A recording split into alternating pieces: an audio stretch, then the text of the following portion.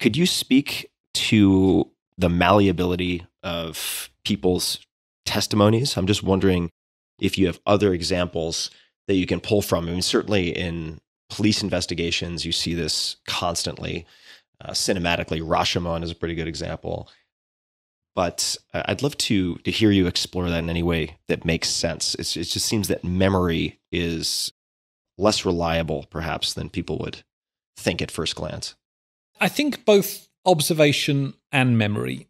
So the impression that we get is that we're good observers. We wouldn't miss something big in front of us, happening right in front of us. And second, our memories are pretty accurate.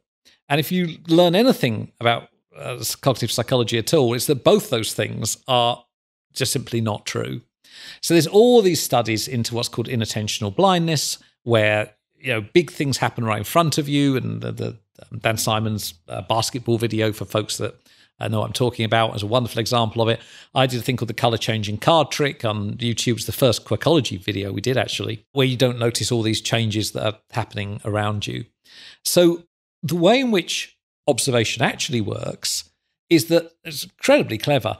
If you were taking all the information coming at you all of the time, you just need a brain the size of the planet.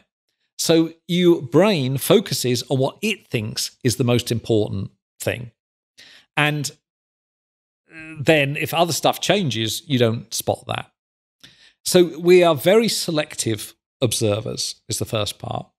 And second, when it comes to memory, it's not like replaying a film or a videotape. Instead, you have these kind of fragments and you try and create a narrative around it. And the place I see that most frequently is actually when people describe magic tricks. So you perform a magic trick, they then tell their friends what's happened. It's nothing like the thing they've just seen. And in fact, the problem is their friend says, well, show me. And now you're about to do something which was completely different to the description they've just had from their other friend. So, yeah, we create this narrative. Often, if we're being interviewed by somebody, they can suggest details to us. Did some studies on paranormal key bending, where you put a bent key down on the table and the psychic says, look, you can see it's still bending. And around about 40% of people say they can see the key still bending. With the seance work, again, about 40-50% of people would go with the suggestions of the medium. Oh my goodness, the table's levitating now. And they'd come out and swear they saw the table levitate. So our memory is very malleable as we try and remember fragments and create a plausible kind of story. That's how it all works. And of course, what's terrifying is that often within the legal system, that's not realized by juries. And they go, well, there's a very confident witness there.